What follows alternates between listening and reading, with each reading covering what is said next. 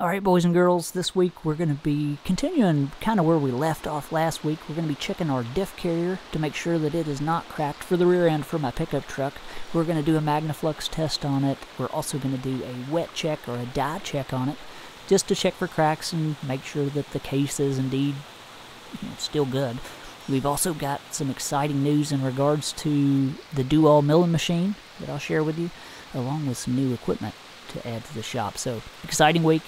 And thanks for watching. Sorry for the late video. I was dealing with some software issues.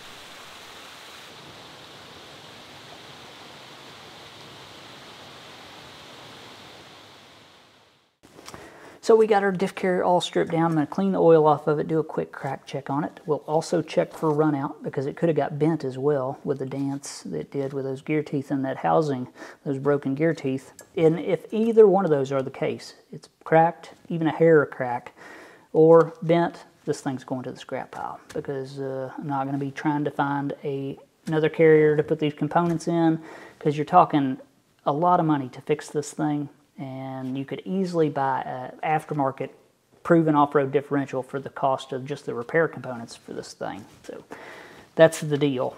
Also, if our components for our friction components are wore past their specifications, I'm not going to fix this thing either. But they look good, and I do have the factory specifications to mic all this stuff out and check it.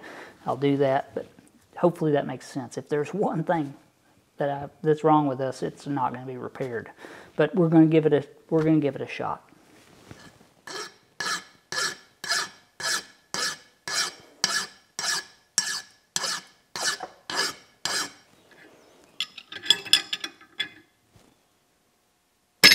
Come on. So before I check this thing for cracks, I want to get the bearings off because I want to look around the base of the bearing as well. So we got our puller on here. Hopefully it will hold and not bend. Who knows? So let's see if we can't try to pull this bearing off. If we can't, we'll just cut it with the cutoff wheel.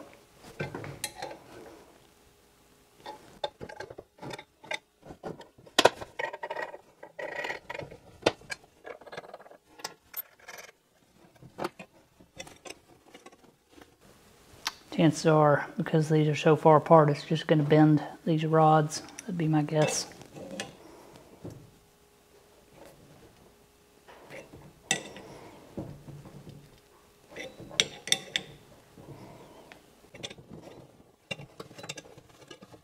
I think that's a little.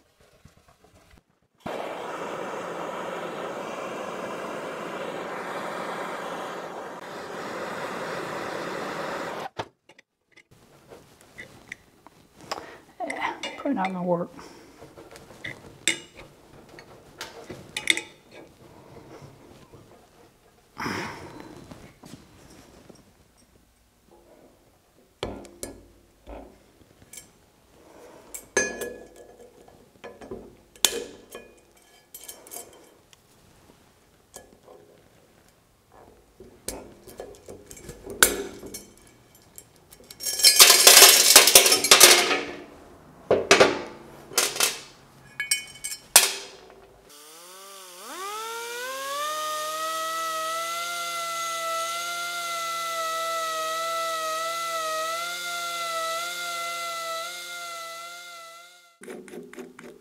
So these little small non-reinforced cutoff wheels, they don't last very long, but man, they're great for stuff like this. They don't, the cut time's fast on them. They're not very strong. You can easily break one, but what the heck's going on?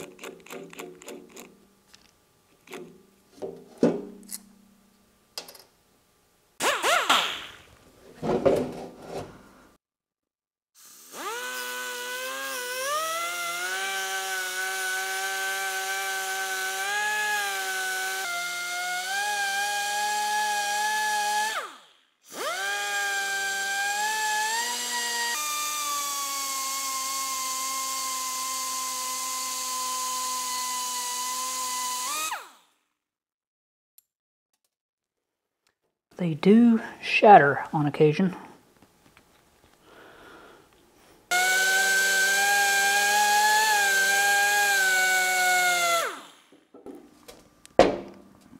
think that's about got it. Sometimes it's kind of hard to judge, but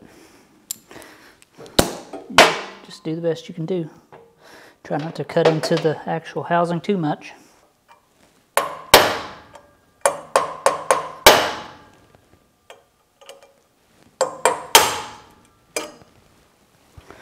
So here's where these large vices come in handy. Obviously, all I'm trying to do with the cutoff wheel is just weaken that race enough. Not cut all the way through it, but just cut through it enough to where it's weak, and then I can, hit it in the slot that I cut, and it breaks along that slot, and then I can get it off easily.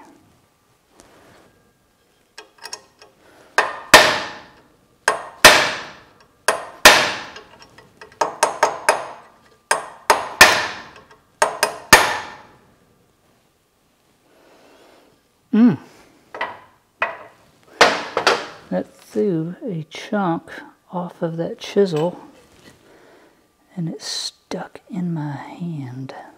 There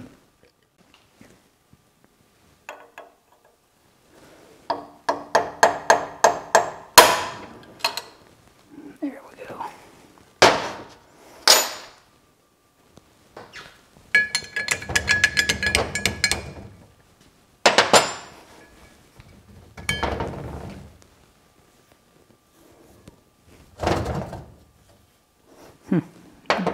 Done pretty good on that one. So I didn't cut into that at all. This one. So there's something about chisels that I've always liked, and I always pick them up if I see them at a yard sale or flea market or something where they're cheap. And if you're needing some small chisels, I'll usually make them out of quality Allen wrenches. I've got a bunch of them that are just shop made. They hold up really well. It's a good material for them, impact resistant, and they're hexagonal, so they don't roll off your bench.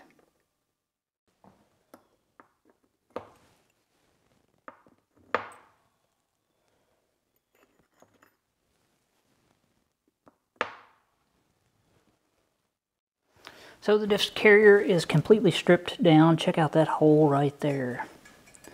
Now that's not from damage. There's another one on this hole. Or on this side. They just machined these carriers so thin. You'd think that they would have removed these burrs and stuff, because all that's going to do is break out and get inside of the bearings and stuff. Kind of a bad move from this Diff manufacturer.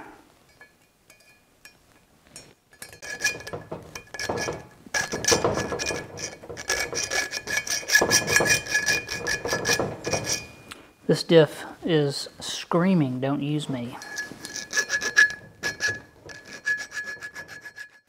So I don't know how well you can see that, but there's a line there that runs about halfway around the bearing seat on this carrier. Now, what that tells me is that at one point somebody's put a bearing on this, a carrier bearing, and they got it on crooked. You can see, hopefully, that it stops right there, and it's halfway. So the bearing got cocked on there. It wouldn't go on.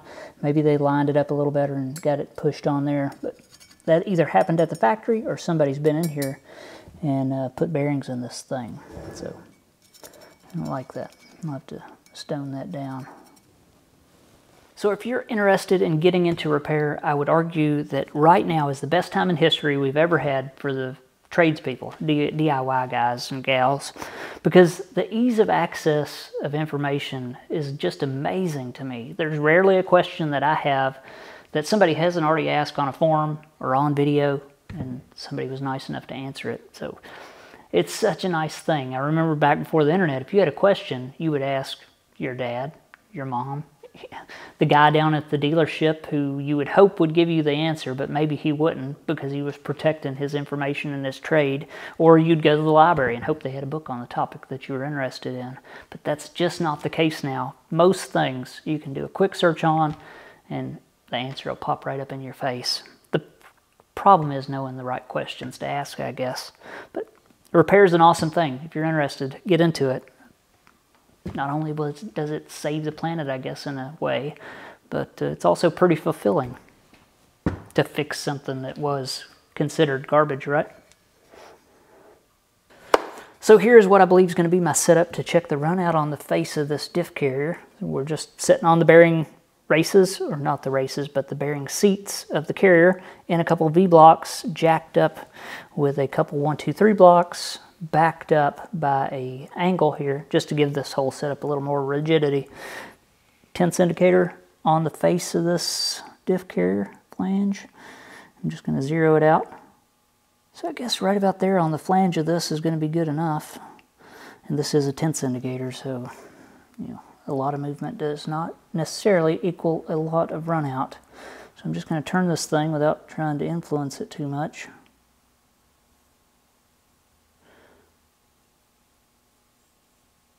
One and a half thou. We bounced to 2, but it was just a sporadic bounce. I'm looking for a continuous wave, really. Not looking for individual humps and bumps, to be honest. That's 2.5 thou.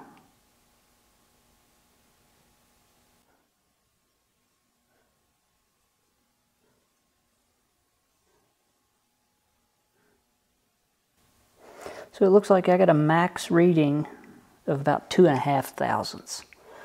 I think that's probably okay. I'll check the specs, make sure, but 2.5 thousandths on something like this does not seem to be too far out, in my opinion. But I'll check. I don't think that's bad.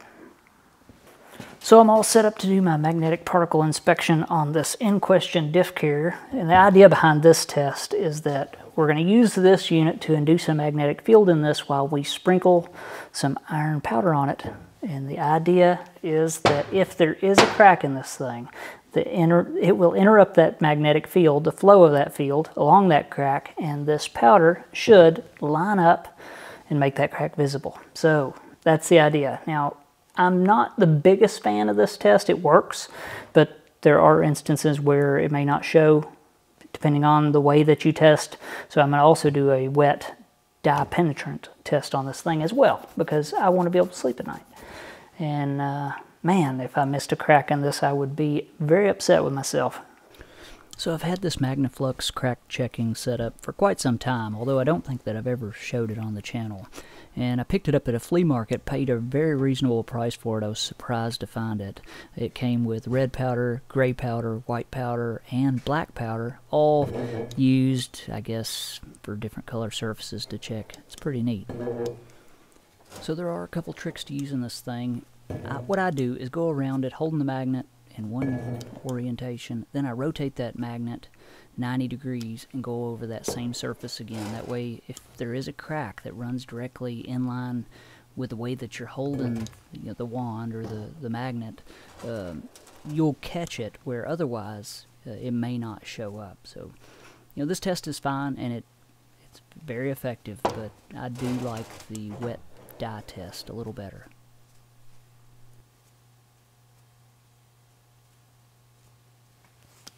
So no cracks on the face of this thing, which is a good thing. So I'm going to check the sides now, and I'll check the back as well, just to be sure.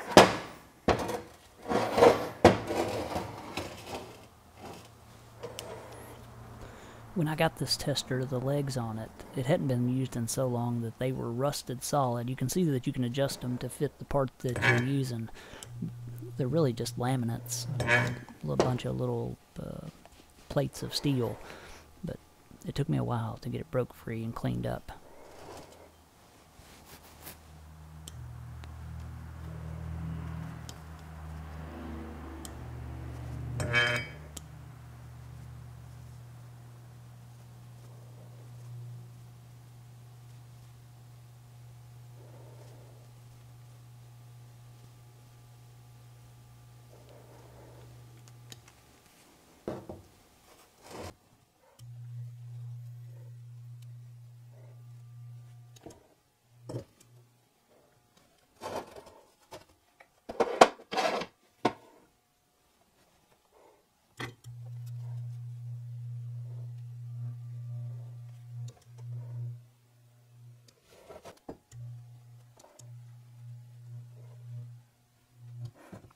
Well, I don't see any cracks, not in this area anyway. I'm going to check the face.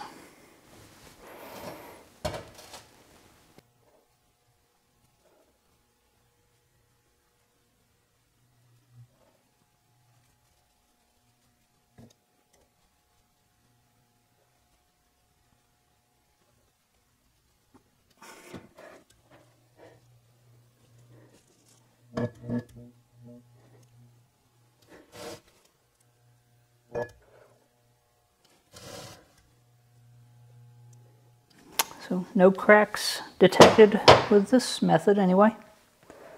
So I'm ready for the die check process, and I'm going to do this face first, and I've showed this on my channel before, but I'll quickly explain it. So we've cleaned the part. We're going to spray a penetrant on there, just a red dye. It will soak into any imperfections or cracks that this may have. We'll wipe that off. It will stay in those cracks if it has them. And then we'll spray a developer on here, and if it does have cracks and this stuff is soaked into it, that developer will pull it up out of that crack and make a visible line along that break or whatever imperfections it may have. So it just highlights imperfections that you wouldn't be able to see by eye.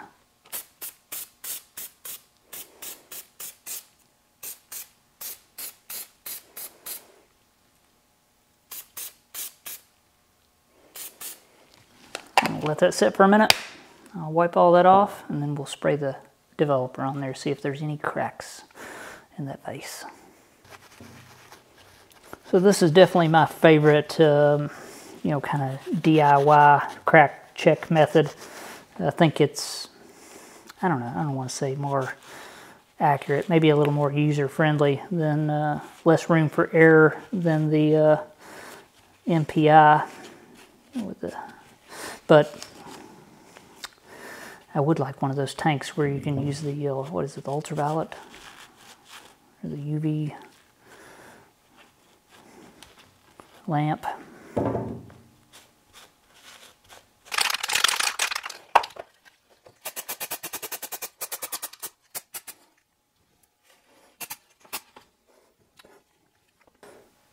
Alright, so I sprayed it with the developer, just like I painted it on there. You can see that it has a pink tint to it because I did not wipe this down with a cleaner after I was done. But if it had any cracks in it, they would show up as bright red lines, in my experience anyway. So, looks good. I don't see any cracks on the face of this.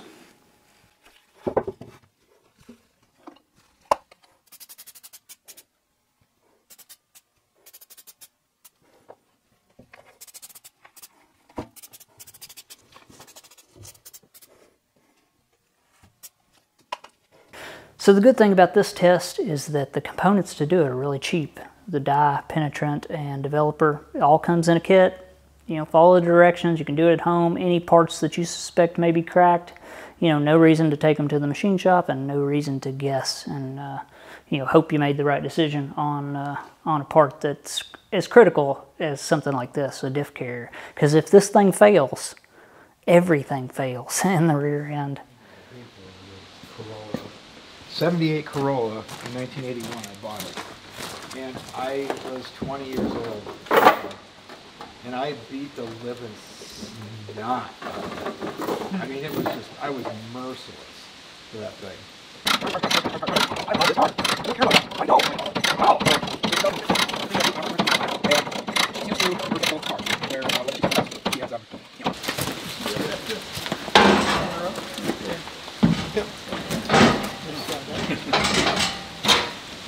You didn't even mean to do it and did it. So we did. I did. That was Alan. Just like think. He kicked it and you sprayed it. Pure sour. Or, yeah. Maybe do another one.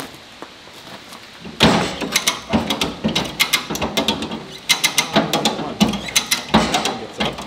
Or whatever here.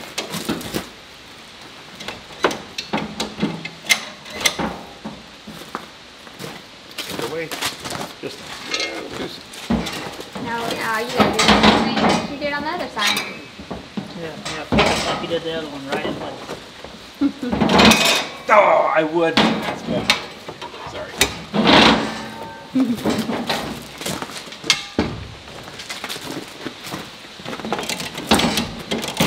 I'm all out of pull. You are out of pool. It's a small insurance policy, but it's an insurance policy.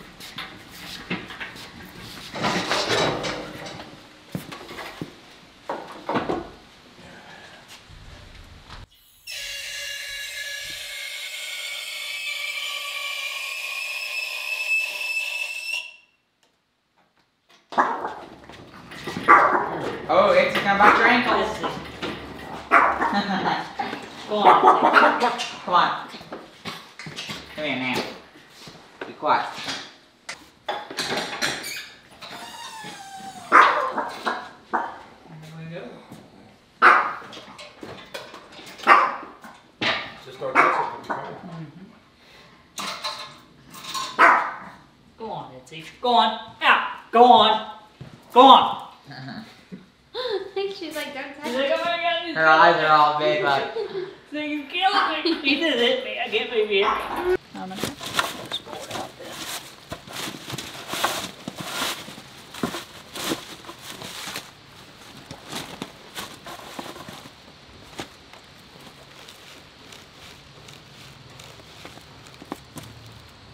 Let it down.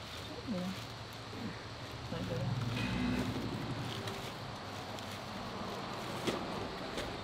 Getting heavy? Let it go. Good? Yep. Alright.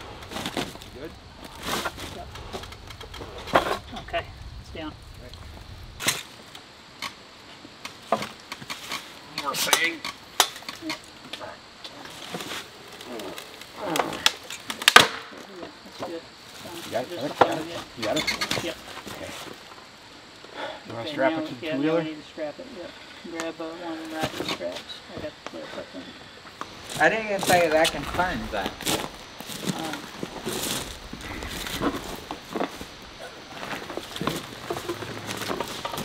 Oh, baby, go. There you go. You want to get that wood? This one? Want to go back? Hopefully it'll pull back to about here.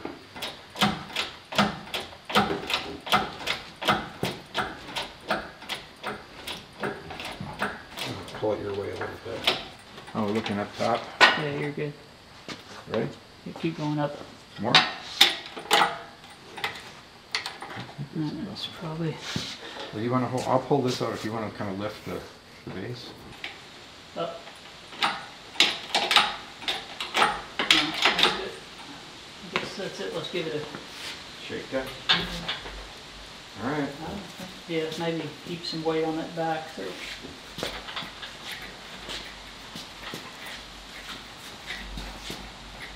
Going back so we can let down. Are we far? Oh, not far enough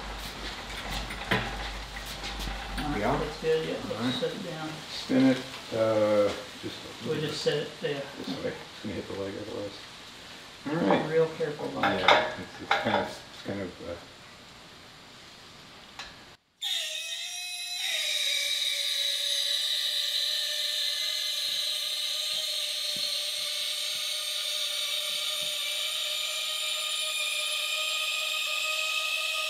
Yeah, the table started to spin, I see.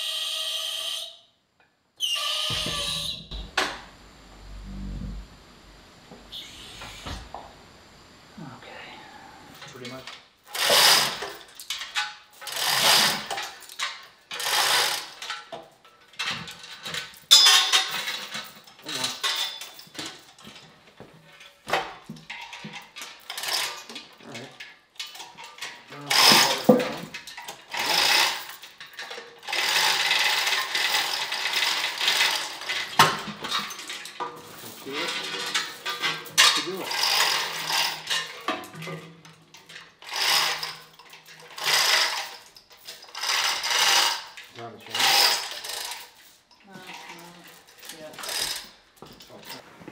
So let me introduce you to my new Strands Doall drill press. This thing's awesome. It has some features on it that the other one does not. In fact, it has a feature on it that I didn't even know that Strands even offered. This one is the power down feed model. I didn't even know it existed until me and Al found this thing at an auction. And you know, it's one of those things you just kind of have to have. Even though the power down feed on this thing unfortunately doesn't work. We'll have to tear into it and see what the deal is, although I don't expect it to be you know, anything real major. Hopefully. We'll just have to tear into it to find out. But having power down feed on a drill press like this is awesome. So the major differences, minus the power down feed, between this drill press and the other one is this one has a much wider speed range Now the one against the wall that I've been using goes from 120 RPM up to 1640. Now this drill press goes from 85 RPM all the way up to 3,530 RPM. So that's pretty impressive for an older drill press to run that quick, of this size anyway. So it should have no problem running the smaller bits more efficient than what you could do on that other machine. Now this one also has an extra deep throat on it. I think it's about 4 inches deeper than the one against the wall, so you can do larger pieces on this. It also has a 5-inch column, where the one against the wall has a 4-inch column. It also has a longer foot on it because it has a deeper throat and more of the weight's out front. It needs a longer foot on it, which is not in frame, but it needs a longer foot on it so it can be stable. Now the table on this thing is also in extremely good shape, which is, you know, another rarity when it comes to these machines. So 4 speeds when it comes to selection of the down feed rate, and pretty much everything else is the same. Right? So I'm excited to have this thing and can't wait to get it up and going, because it's going to be as good as I can imagine a drill press could be, for the home shop anyway. It's nice. So just so you know that I'm not filling you full of beans, we'll do a quick little check here. 23.5 inches long on the foot of that machine, and from the front of the column to the center of the drill chuck is 10 inches. And the tables on these machines are exactly the same size, the work table. Now the foot of this machine is much larger. It is 28.5 inches, so that is, that's 5 inches. Yeah, 5 inches longer on the foot. And from the face of the column here to the center of the drill chuck, that is 1.5 inches. So that is 2.5 inches deeper, you know, bigger work envelope. This machine, having the bigger column, longer foot, you could put heavier work on the table. It also has a heavier bracket that holds the table. So there are multiple differences. Although they somewhat look identical, they are not. So this is just a, they're both awesome, but this is just a little more capable than the other one there. Electrocuted, that's positive.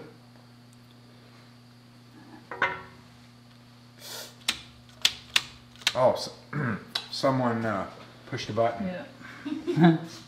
Wonder who did that? I don't know. No, well, hopefully it works now. Yes.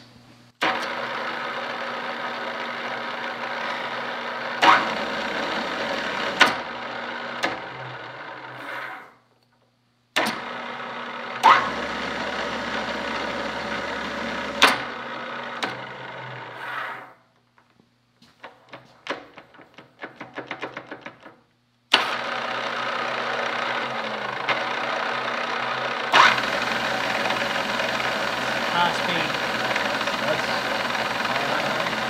Yeah, I think so. Those should be the same direction. Yeah, that's high. So I have some extremely exciting news that I want to share with you in regards to the big Doall milling machine that a lot of you guys may remember me getting, and then we discovered that the ways on the knee were really scorn and damaged. So we tore that milling machine down, cleaned all the parts up. My buddy Al took my table and the knee up to Cash Masters in Wisconsin at Kinetics, and Cash was nice enough to grind these for me. And he has also done work for Lance Baltzy, Keith Rucker, and some other guys you may know. He's Knife Maker Kinetic on Instagram. Great guy. I really enjoyed doing business with him. And he done a phenomenal job on these, and I can't wait to get this machine back together. He also found some error that was in this table from the factory. You know, we ground the top, we ground the bottom, but in the dovetail ways on the bottom of this table, there was 0.008 of error from one end to the other that was in this thing from the factory that Cash corrected. So I'm glad that I sent the table, and I'm glad that he was willing to do the legwork and check this thing before he just, you know, ground it in and kept the error. So thank you, Cash. I appreciate it. And if you need anything ground, I really suggest that you give Cash a call, see if he'd be interested in helping you out. I know that he can do stuff on a scale that a lot of people can't. So definitely appreciate it. Let me show you the work that he done, and you'll see. You know, it's top-notch stuff. So check out how nice the finish is on the top of this table. I am really stoked to get this thing going back together and start using it. It's better than it was the day that it rolled off the factory floor, because Cash took the time to make sure that the dovetails were indeed, you know, parallel with the T-slots and the sides of the table. I didn't check it before I sent it to him. I sent this table because I just wanted to make sure that it wasn't bent or anything. He touched the top up and reground the bottom, and like I said, took the extra time to check it. So thank you, Cash. This thing is now better than it ever was. So that's what kind of guy he is. And if you're interested in having some work done, I highly recommend him if he can fit you in. I don't think you'll be disappointed. Let me show you the knee. We did make some compromises on that, but we talked it over, and you'll see what I'm talking about. It's as good as it needs to be. So this thing, before too long, should be an operational milling machine.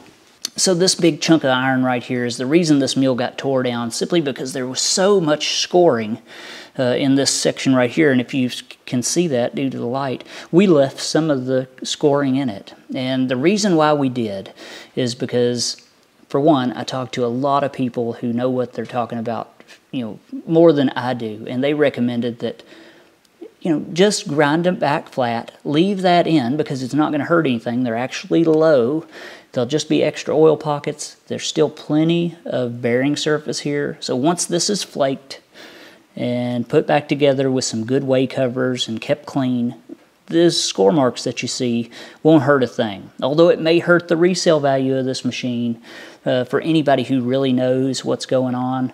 You know, that's just cosmetic. It does hurt my feelings a bit, but that's it. It doesn't hurt the operation of this machine. And you know, other than grind away so much material just for cosmetic reasons, we chose to leave these marks in, and it'll just make fitting this thing back together much easier. And you know, we just remove less cast iron that way. So left some score marks in, but that's just the way it goes.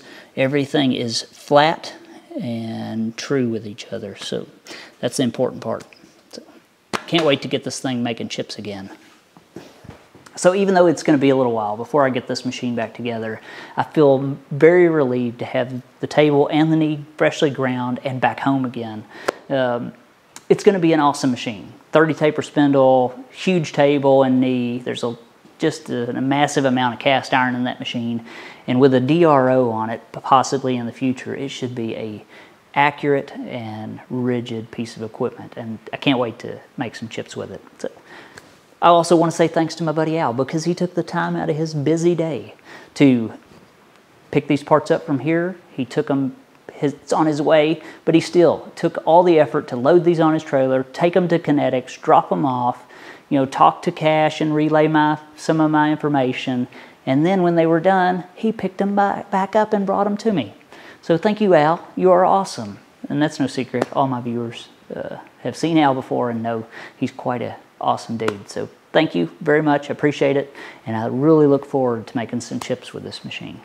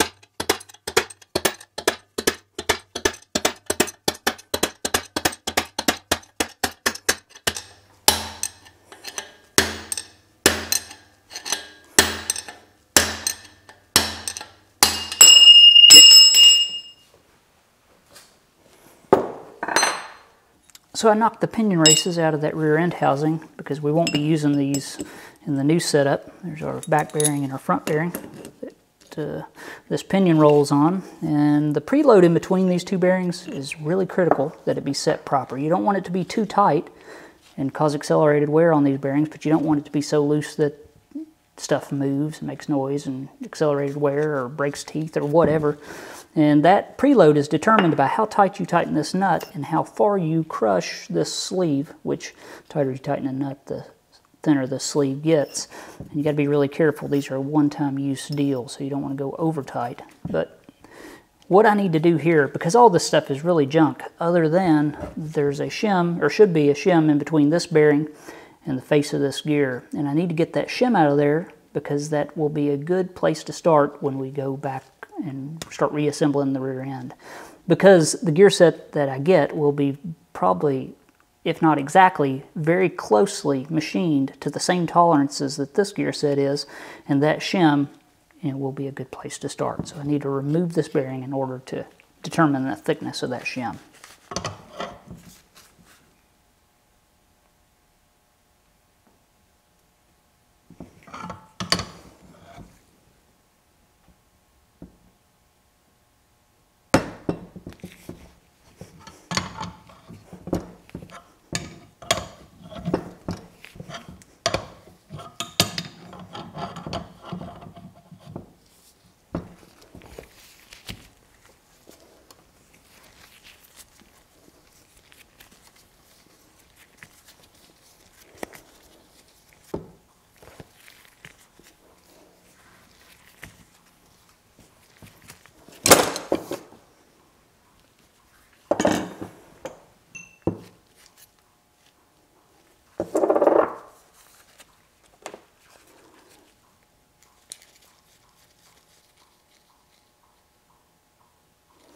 So about 38 thousandths of an inch.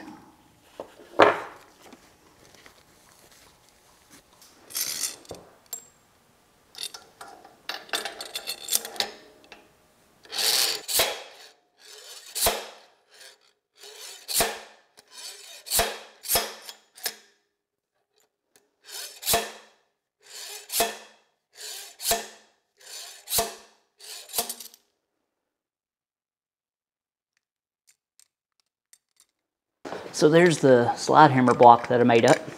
Just a pivot block so I can slide it into this bearing. And then it falls flat and I can slide hammer the bearings out. And it's amazing to think that, you know, if you've got a half-ton pickup, that everything you've ever put in the bed of it's been held up by two bearings, probably very similar to the size of these.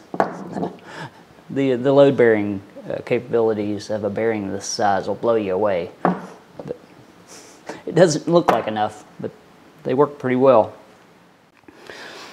So in closing, if you would, bear with me for a moment while I try to explain my situation that I'm in with these rear axles. And I'll try to keep this short, but I'm not making any promises. So a lot of you know, a couple weeks ago when I got these axles, my plans were pretty simple. What I was going to do is do a quick oil change on them, change the brakes, any little things that they needed, you know, just freshen them up and then put them under the truck and use them. And obviously that hasn't worked out. Come to find out, this rear axle was completely obliterated on the inside, and very few things in there were good or, you know, things that I would trust to reuse.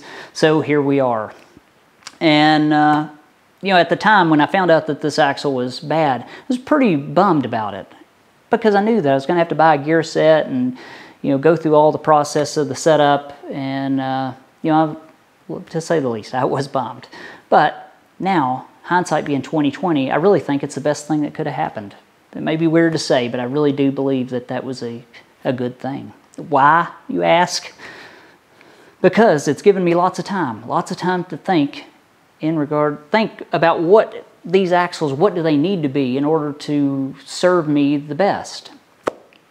So I've been on forums nonstop. I've been cramming knowledge on, you know, gear ratios and setups nonstop, like a college student before final exams, and talking to manufacturers of off-road components, and everybody's telling me the same thing. The consensus is pretty clear. They're saying, Steve, you probably won't like that 308 ratio. And after looking at the numbers, I pretty much agree. It would kill the low-end performance of that truck, which is where I use it the most. In the muddy fields, sometimes at walking speed, throwing wood in the back, you know, you pretty much kiss that goodbye to a certain extent if I had put these under the truck as they were. So what I've decided to do is change up, turn around, change gears on this, literally and figuratively, to 373, which is what's under the truck right now. And, you know, because I know that that ratio works for me. Both front and back axles obviously going to have to be changed because it is a four-wheel drive. Now, some of you will say, just don't use those axles at all. You know, I could easily go to a government auction, buy a used set of MRAP axles, military axles, 4-link suspension that truck, and put some huge mud tires on it. I don't want to do that. That would absolutely, it would be cool, that's for sure. But it would absolutely kill the performance of that truck as far as for my uses. It would be heavy, it would be expensive, it would be labor intensive to do, and, you know, it wouldn't be what I want. I want to keep the factory look of that truck. I like these axles, they're light, and they've always served me well. I've never broken an axle housing on one of these, and I've done a lot of, I don't want to say stupid stuff, that doesn't sound good, not so smart stuff with my trucks over the years. I've had a lot of these sets of axles, and I've never broken one. So my plan is, in a nutshell, is to change the gear ratios on these and beef these up to a point to where I'm happy, that they're not going to break on me. I'm not going to use that G80 diff, but at the advice of a lot of people, because of what it's been through for one, and for two, it just doesn't have the best reputation off-road. I will put this differential under the old axles that's in the truck for a backup, but as far as under this new build, I'm not going to do that. There was people I know and that said, well, I don't know personally, people that in the comment section said, throw opinion in it, put it back together, make it work. It's simply a farm truck, and part of me agrees with that. Yeah, it is a farm truck at the moment. But the machinist part of me says, no way. Because I've been around long enough to have seen taken part in and seen many gear setups done, rear axles. I've seen people put them gear setups in barns in the dark with total disregard to any torque specifications, backlash, bearing preload. Just put it in there, does it fit? Yeah, tighten it up and done. And they last 10 years. And then trouble-free. And I've seen people put them in, do the same thing, and they last 2 weeks, and I don't want to be in that situation. They shed metal the whole time that you're using them and destroy all the components that you just put in new, and it cost you all that money and all that time for nothing. When you could have avoided, at least your chances are much better of avoiding that if you go through the specifications and just do it, try to do it to the best of your ability the first time. I don't claim to be Mr. Axle, but I know that just throwing a gear set in is not a good idea, so don't listen to those people. Please. Anyway, hopefully that made sense. I'm going to turn around. I'm going to change gears, literally and figuratively, on these axles, and beef them up a bit. I'm not going to go too extreme on it, but I'm going to put good quality components in these because I've got an opportunity, and I think it's just the best thing to do for the long-term performance of this setup. So there you go. That's my thoughts, and that's where I'm at. I wouldn't be here if it wasn't for this blown up axle. So thanks for watching. Thanks to my viewers, patrons, and subscribers, anybody who's supported me in my adventures. So that's it. Thanks for watching. Hopefully that made sense. I will see you next time.